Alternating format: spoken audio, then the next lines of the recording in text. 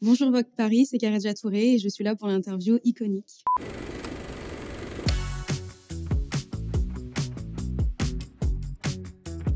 Je dirais que c'est Emma Watson, parce que je suis une grande fan de la saga Harry Potter, donc forcément j'ai grandi avec Emma Watson affichée partout dans ma chambre. Je me projetais un petit peu à sa place et je me souviens que des fois je cherchais sur YouTube des vidéos, des making-of, des behind the scenes. C'est Viola Davis. Par rapport à toute sa carrière, étant petite et en grandissant, la façon dont elle réfléchit, la façon dont elle parle, la façon dont elle joue, je suis une grande fan de Viola Davis. Je pense pas l'avoir découverte dans ce film, mais c'est un film que j'ai beaucoup apprécié, c'était La couleur des sentiments. Elle était juste formidable dans ce rôle et il y a aussi Murder qui est un peu plus récent. I am sorry, Senator, if you do not have the time to answer for who bore the real cost of your development. Objection! J'ai bien aimé tourner récemment avec Elsa Zilberstein, qui était très gentille avec moi, très à l'écoute. Et j'ai bien aussi aimé tourner avec Christine Scott-Thomas. Quand j'étais plus jeune, en fait, j'ai fait mon premier petit cours de théâtre, on va dire. C'était sur Cyrano de Bergerac, donc forcément, je l'ai gardé en tête. Moi, monsieur, si j'avais un tel nez, il faudrait sur le champ que je me l'amputasse. Moi, monsieur, si j'avais un tel nez, il faudrait sur le champ que je me l'amputasse. Et je pense que ça reste quand même une réplique iconique, en tout cas pour moi. Le Vogue Paris avec Rihanna en cover, c'était mon préféré.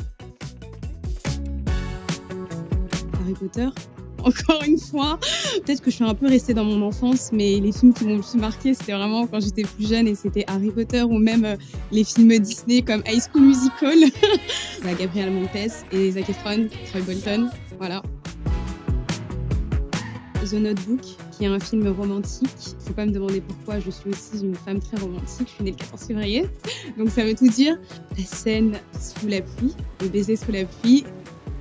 Et il y a aussi une scène où ils sont sur un lac avec plein de cygnes, je crois, autour. Cette scène, elle est sublime. Je dirais récemment, j'aime beaucoup le travail de Spike Lee. J'ai aimé Black Landsman ou Do the Right Things aussi, qui était super. Il n'y a pas forcément énormément d'action, mais je reste quand même captivée tout au long du film. Les sujets abordés dans ces films, qui sont d'actualité et qui perdureront, en fait, qui nous apprennent beaucoup de choses aussi. Dans High School Musical 2, quand Troy et Gabriella se séparent et qu'il y a une petite musique qui fait « What about us? What about everything we've been through? »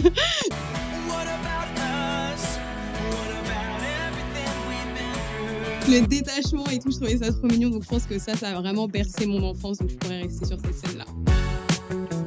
Le jean, j'ai beaucoup de paires de jeans et tout le temps j'en rachète et j'en achète et j'en achète. J'aime beaucoup Rihanna, son style en fait, c'est toujours un sans faute. Après, j'aime aussi beaucoup Angelina Jolie. Des fois, elle peut avoir son côté tomboy et de l'autre côté, elle peut être aussi très classique, porter des belles robes, être un peu plus glamour. Et c'est ce que j'aime bien en fait, c'est jouer avec différents styles et c'est ce que je fais aussi dans la vraie vie. En ce moment, j'aime beaucoup ce que fait Virginie Viard chez Chanel.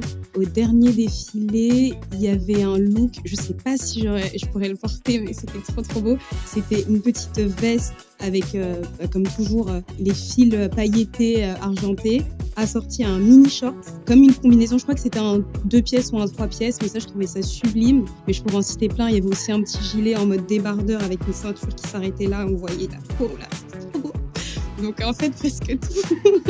Moi, j'aime tout ce qui brille déjà dans la vie de tous les jours quand il y a un petit peu de paillettes. Et en fait, Chanel arrive à faire ça sans que ça soit trop girly. Ça fait femme, ça fait affirmer et surtout que ils n'ont pas vraiment changé en fait ce que Coco Chanel faisait au départ, c'est-à-dire tous les petits tailleurs, blazers. Et pareil, il y a aussi un petit côté garçon manqué de temps en temps dans certains styles avec les vestes un peu plus sobres, les jupes un petit peu déstructurées. C'est ça que j'aime beaucoup. Merci Vogue Paris et n'oubliez pas de vous abonner à la chaîne YouTube. Bye.